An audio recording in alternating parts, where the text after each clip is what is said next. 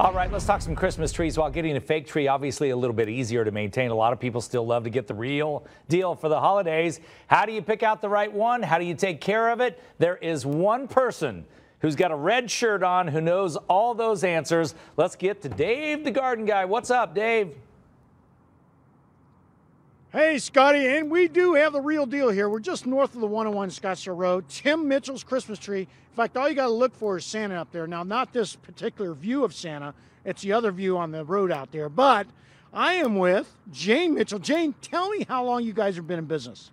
For 67 years. 67 years. When I was a little boy, we used to go down in your Christmas tree lot down there at Camelback and 24th. What a great experience.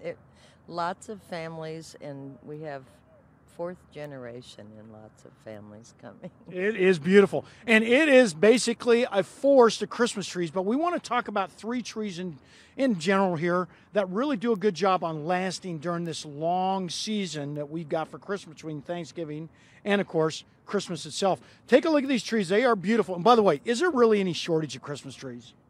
Not yes and no. It's cyclic for the planting of Christmas trees.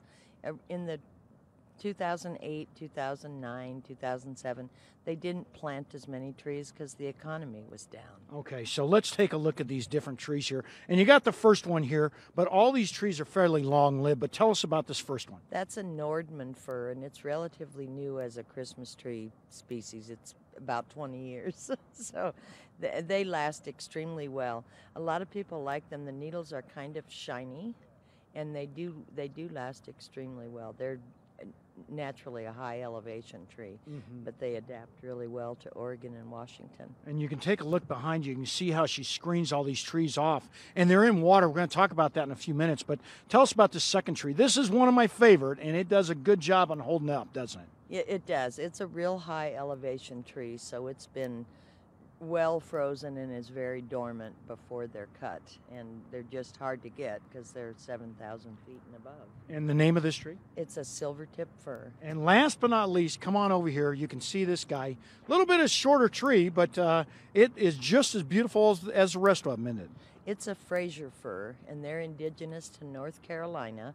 This particular one is from Washington State, and they make great trees, and they last really well.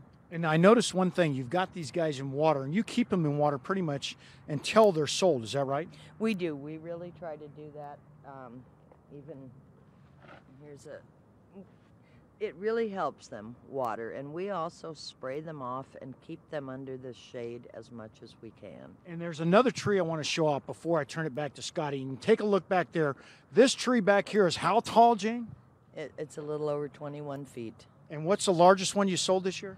40 feet. 40 feet. So there you go, Scott. You know, I know you got a new house coming along, but if you need a 40-foot tree, and I don't know if your house could handle one. I know mine can't, but if you need one, I'll tell you what, you can take a look back here and you can see all these beautiful trees, and there are plenty of large ones out here and plenty of trees. Scotty, you plan on getting one? Wow. Scotty? I don't know, Dave. Hey, I wanted to say, it's funny you bring up that lot at 24th Street in Camelback. I remember going there, and I'm not nearly as old as you are.